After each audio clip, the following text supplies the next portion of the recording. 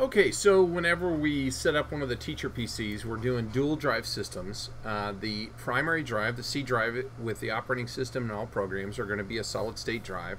The user drive, or the D drive, where all user files are stored, is going to be either a laptop, old laptop drive, and I say old but fully tested laptop drive, or a regular 3.5 inch hard drive. In both cases, we're going to test, format, and set those drives up using our ID Sonic drive bay. So how do we do that? First of all, we put it in and we open up two programs, one of which is stored on the E drive of this particular computer called Crystal Disk Info. I'd go ahead and right click and drag a shortcut to your desktop so that you can get to it much easier from here on out. And this is what Crystal Disk Info looks like right there. And then the other thing we're going to use is disk management, which I get to by right clicking and going up to disk management. I'm going to use those two things to test my drive. Oop, I just turned on what I wanted to turn off. So the way we're going to do this is we're going to take a drive, we're going to drop it in there, and we're going to power it on, and that sound you keep hearing is the power coming on and off. The power switch is on the back left-hand side over here, and the power light is right there. So when you turn it on, this should illuminate, and you should hear something like this. If your speakers are on, and it'll come on. It's going to be found by disk management first. So we see the drive come up here. Now, this one's been used before. If it hasn't been used before, it usually comes up as a black drive, and it says it has not been initialized. I'm going to try to find one that falls into that category so I can give you a look at what it looks like when it comes up that way, so I can fully show you everything. Most of the drives that are redone, there we go, that are redone by the Air Force show up as not initialized. So right now Windows can't see this. It's not going to show up in our Windows Explorer as a valid drive over here when we go and look at it over here, which will be our F drive on this particular PC. So to do it, we right click over here and say initialize disk and just say OK, and it's initialized, and then we got to format it. So we're going to right click over here and say new simple volume, and just next through it you're going to say next. Yeah, I want to make a simple volume. Yes, I want to use it all.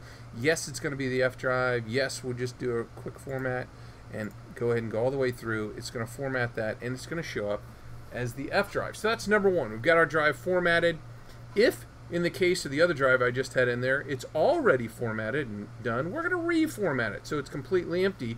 So you would just skip the initialization side, and then you go over here and just right click and say format and do the quick format. Oops, should be NTFS, didn't pay attention to that. Say OK, and we're going to reformat this drive right now as an NTFS partition. So now it's all done. There's an F drive there. If I look over here, I see this new volume F. It's complete. Oops, what did I just do? Maybe it just finished. There we go. A new volume F, and it's completely empty. So we've got it initialized and formatted. Now we're going to go and just use Crystal Disk Info to make sure it shows up as a good drive. So we're going to go here. We're going to say function rescan on. If you saw that, the F6 does the same thing. So it just showed up as the F drive, and it shows that it's good. That's good enough for us. Crystal Disk Info says that Smart has never had a problem with this. Nothing's been reported to the hard drive as bad from the hard drive through the Smart feature, but I'm going to show you one that is bad. So that's good enough. I formatted, it's all ready to go. I'll put it in my good drives.